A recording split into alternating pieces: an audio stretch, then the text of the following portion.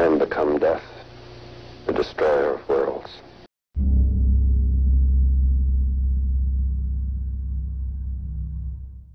Humanity is often defined by its technological advancements. The use of tools and the development of science, engineering, and our understanding of the world has resulted in humans becoming the dominant species on the planet. But for every innovation designed to improve life, there are plenty more designed to take life away. No such technological marvel and horror encompasses this better than nuclear weapons. In today's video, we will be covering just what nuclear weapons are, how the first nuclear weapons were developed, and their brief history in shaping the world. Nuclear weapons are an umbrella term for bombs that rely on creating a nuclear reaction to produce an explosion. When it comes to these devastating weapons, there are generally two types of nuclear reactions that are used: fission and fusion. Fission occurs when certain atoms are bombarded with neutrons. These atoms absorb the neutrons, resulting in the atom splitting apart. This process was first discovered by German and Austrian scientists Otto Hahn, Fritz Strassmann, and Lise Meitner.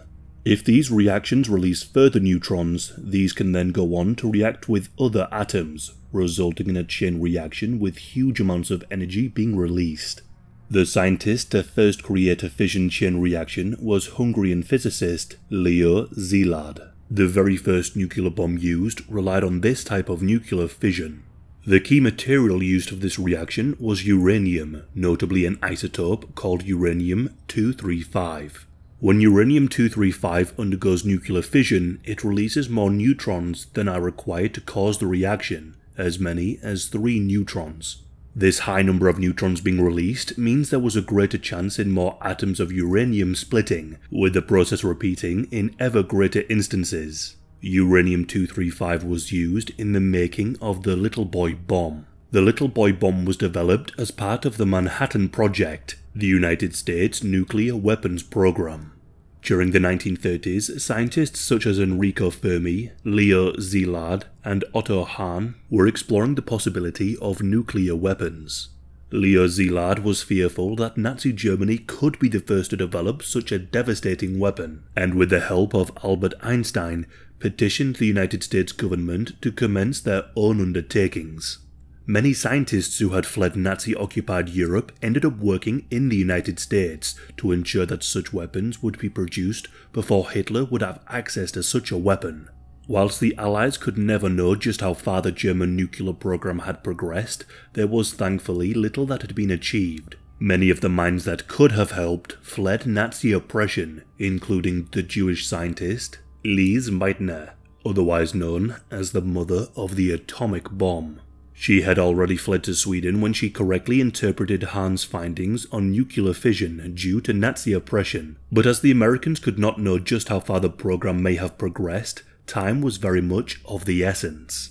The Manhattan Project was launched in August of 1942, with tens of thousands involved in the production of the first atomic bombs. Headed by Julius Robert Oppenheimer, the project brought together some of the greatest scientific and engineering minds. The result was 4 nuclear bombs. Little Boy would rely on a nuclear fission reaction using uranium-235. The design was that of a gun barrel, where within the bomb the uranium would be fired into one another and trigger the chain reaction. The Little Boy bomb design was never tested, as it was believed to be such sound science it was seen as unnecessary. In addition, obtaining uranium-235 was incredibly labour and financially intensive, as the particular isotope only makes up around 0.7% of the uranium that naturally exists. It then had to be separated or enriched from more abundant uranium isotopes, a hugely difficult process. Because of this, a second type of bomb was therefore developed, which would be named Fat Man. This bomb would use an implosion-type device with a different fissile material, plutonium. The Fat Man used conventional explosives around a central mass of plutonium. This mass would then be subjected to immense pressure and increasing density of the plutonium.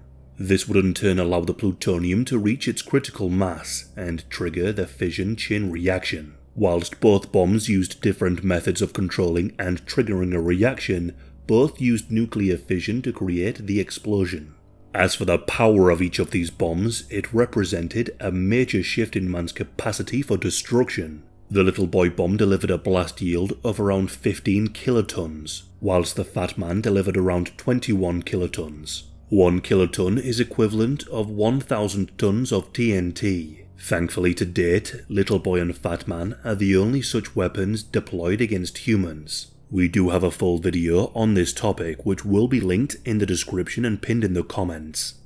The two bombs were used against Imperial Japan. It is thought that as many as 200,000 people were killed at Hiroshima and Nagasaki. Then the effects of radiation for those exposed to the fallout from the weapons are thought to have led to horrendous medical complications, namely cancers. Within the first second of the bombs detonating, extreme infrared energy was released and instantly burned exposed skin for miles. The soft internal organs of all life were evaporated. Neutrons and gamma rays start to hit the ground within the first millisecond of the blast, the ionizing radiation that will claim the many lives in the days to come. The blast waves spread outwards at speeds reaching 7,000 miles per hour. Driving a fireball that would consume much of the city's buildings. At the center of the explosion, temperatures would reach 7,000 Fahrenheit. Broken glass and all manner of debris was sent flying, cutting through those unfortunate enough to be caught up in the deadly tempest. The telltale gigantic mushroom cloud forms, visible for miles. With such a destructive force, it is no wonder that between the two bombs, some 200,000 people died. It was initially claimed that such bombs would be the best way to ensure an unconditional surrender of Imperial Japan. However, reviews of then-President Truman's documents would indicate that other reasons were at play. Chief amongst them was to justify the immense cost of the Manhattan Project. Around $2 billion was spent on the project to produce 4 bombs, which when accounting for today's money would be around $20 billion. One other consideration was that the deployment of the atomic bombs would act as a deterrent not only for the current enemy of the US, but also for all future enemies. As we will cover, the use of such weapons only led to their proliferation and the desire for more states to develop their own weapons, playing a major part in the Cold War between the US and the Soviet Union. Even during the Second World War, it was clear that the United States' key rival and future adversary would be the Soviet Union. In fact, the Soviet Union had already begun its own nuclear weapons program in 1943. As publications from European and American scientists on the matter dwindled, it was correctly assumed that other states were looking into producing such weapons. But due to the pressures of the war on the Eastern Front, work was slow and largely deemed as secondary. It was not until the Soviet Union leader Joseph Stalin was told of the existence of the American weapons by President Truman did the focus shift. It would be in December of 1946 that the Soviet scientists created their first chain reaction, with their first production reactor created in 1948. Soviet spies Klaus Fuchs and Theodore Hall, who worked on the Manhattan Project, were able to provide the Soviets with information to help them speed up the process. On the 29th of August 1949, the Soviet Union successfully tested a Fat Man-influenced bomb, with a blast yield of around 20 kilotons. The Soviet Union would not remain the only other country with such devastating weapons. The United Kingdom played a role in the Manhattan Project, with British research used. As of the 1943 Quebec Conference, closer ties with the US as to nuclear research were formally established.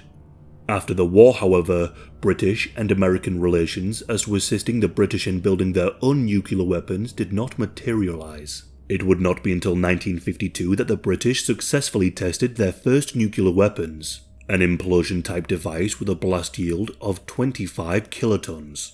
The test was carried out on the Montebello Islands of Australia, a trend that would continue throughout the development of nuclear weapons.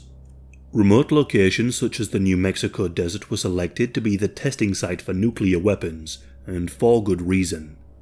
But one alarming trend would see the Marshall Islands used as a testing site for dozens of American nuclear bombs.